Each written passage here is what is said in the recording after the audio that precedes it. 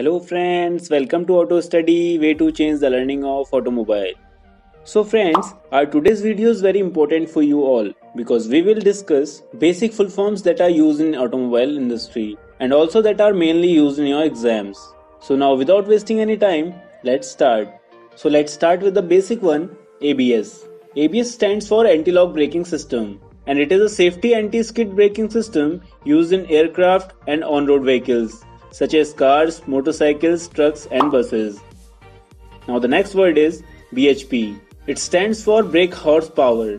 So guys, BHP has been used as the definitive measurement of engine power. Next is MRF. MRF stands for Madras Rubber Factory.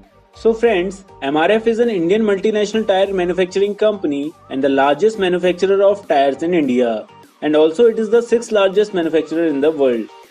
Next is TVS, which stands for Thirukurungudi Vengaram Sundaram. So friends, Thirukurungudi Vengaram Sundaram Iyengar was an Indian industrialist and in 1911 he founded TV Sundaram Iyengar and Sons, a bus company which later diversified into automobile production and emerged as the parent company of the TVS group.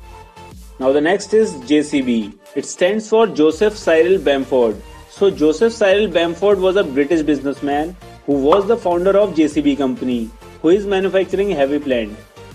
Now the next is VDB.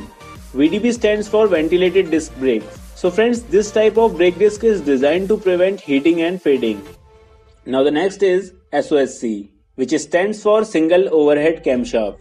A SOHC setup typically allows a 2 or 3 valves per cylinder configuration, where usually one valve allows air to enter and the other allows gases to escape.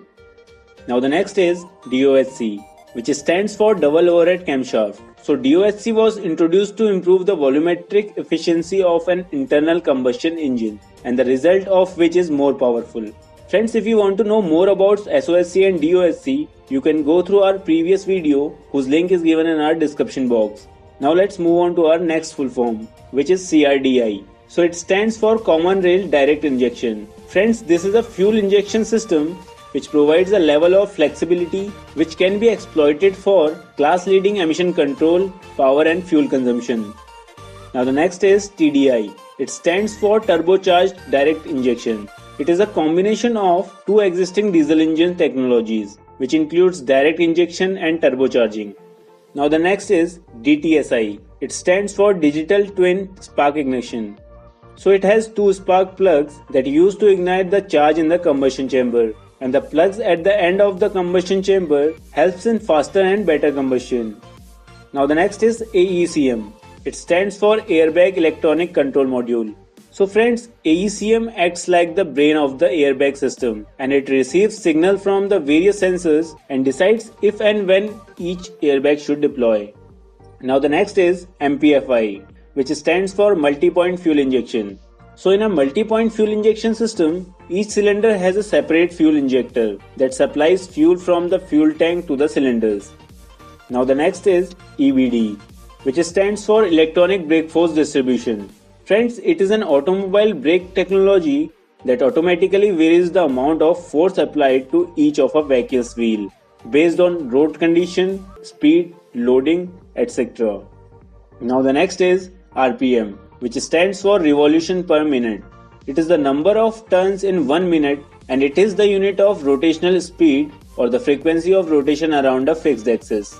Now the next is HVAC, which stands for heating, ventilating and air conditioning. So HVAC is the technology of indoor and vehicular environmental comfort and its goal is to provide thermal comfort and acceptable indoor air quality. Now the next is ARAI, which stands for Automotive Research Association of India. So friends, it is the leading automotive R&D organization of the country set up by the automotive industry with the government of India. Now the next is AWD.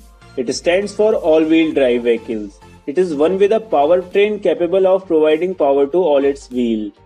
Next is AAT, which stands for Ambient Air Temperature. So friends, it is the average air temperature surrounding something, whether inside or outside, and in relation to weather, and the ambient temperature is the same as the current air temperature at any one location. Now the next is VSC, which stands for Vehicle Stability Control. Friends, VSC is a system that helps to prevent side skids and help to stabilize the vehicle while turning on a curve. Now the next is ZEV, which stands for Zero Emission Vehicle. It is a vehicle that never emits exhaust gas from the onboard source of power. Now the next is ASA. It stands for Automatic Slack Adjuster. It is a vital part of the foundation brake and it acts as a lever, forming the connection between the actuator and the camshaft. The function of the ASA is to compensate for wheel in both braking line and brake drum while maintaining a constant stroke of the actuator. Now the next is FTP, which stands for Fuel Tank Pressure. The fuel tank pressure sensor is the part of the fuel pump assembly and it is mounted on top of the tank or inside the tank, and it reads the pressure of the fuel system to detect evaporative leaks such as a loose or faulty gas cap. Now the next is CVN, which stands for Calibration Verification Number. So it is used to verify the integrity of the vehicle software, and the manufacturers use this to determine if the calibration currently on car is in fact original. Now the next is EGR, which stands for Exhaust Gas Recirculation. So friends, it is a system that allows the exhaust gases to be recirculated back into the intake manifold, and this process leads to a significant reduction in nitrogen oxides emission. So friends, these are the basic full forms that are used in your automobile industries and mainly used in your exams. If you have any doubt regarding these full forms, you can ask us in our comment box section.